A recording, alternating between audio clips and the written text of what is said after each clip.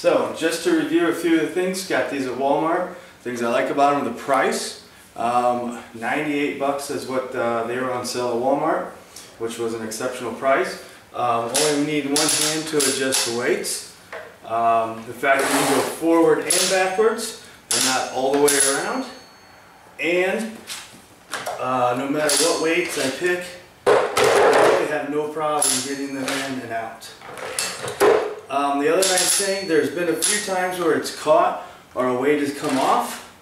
And if that ever happens, down here at the bottom, you can press this and then it will free flow it. In case something would ever happen, the weight would fall, get stuck, something like that. Which has been nice when my kids are playing with it and have messed it up. Probably there's two things that I think were on the negative side. One, they're big. You know, a lot of your weights, like this is only the 5-pound weight, and it's a very large size. You can see it's probably about 16 inches long.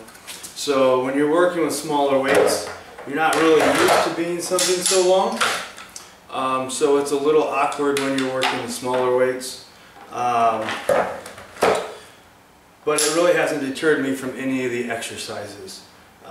Just a little bit getting used to with the length.